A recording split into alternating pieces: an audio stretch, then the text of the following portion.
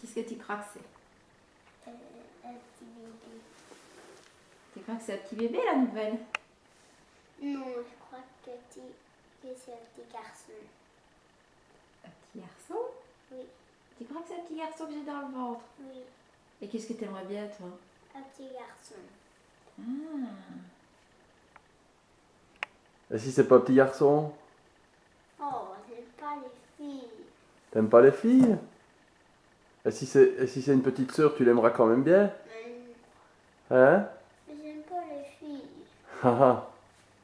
Et tu t'en occuperas quand même bien si c'est une petite sœur? Oui. Tu feras quoi? Parce qu'il me donnera des bisous.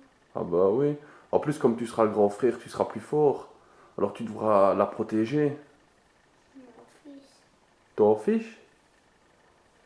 Alors qu'est-ce que tu crois que maman elle a dans le ventre alors? Parce que nous on le sait maintenant. C'est quoi? Tu crois que c'est quoi? Un petit garçon.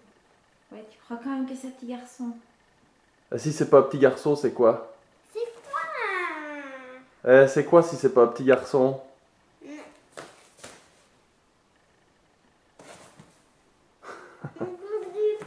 C'est quoi quand il faut mettre des élastiques dans les cheveux et des petits bacolats, des petites jupes, c'est quoi? C'est pour le bébé.